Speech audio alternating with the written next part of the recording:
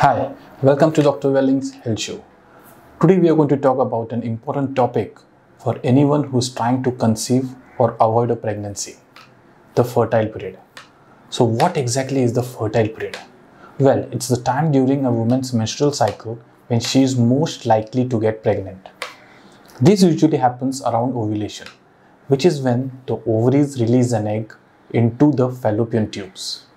Now, the length of the fertile period can vary from woman to woman, but it generally lasts for about 6 days. This includes the day of ovulation itself and the 5 days leading up to it. During this time, the chances of getting pregnant are the highest.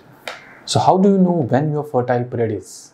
There are a few different methods you can use to track it. One way is to keep track of your menstrual cycle. If you have a regular cycle, you can estimate your fertile period by counting backwards from the first day of your next expected period. Ovulation usually occurs around 14 days before the start of the next period. So you can use this as a rough guide. Another method is to track your basal body temperature. Now your basal body temperature is your body's temperature at rest, and it can rise slightly when you ovulate. By tracking your temperature every day, you can usually tell when ovulation has occurred. And finally, the easiest way is to use ovulation predictor kit, which detects the surge in a particular hormone called as luteinizing hormone that occurs just before the ovulation. These kits are available very easily in every medical store and are very easy to use. So why is it important to know your fertile period? Well, if you're trying to conceive, knowing when you are most likely to get pregnant can obviously be helpful. On the other hand, if you're trying to avoid a pregnancy, you can use this information to plan accordingly and use contraception during your fertile period. So there you have it.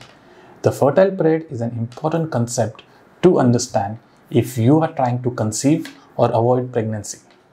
So by tracking your menstrual cycle, basal body temperature, or using ovulation predictor kits, you can get a better idea of when your fertile period is, and you can plan accordingly.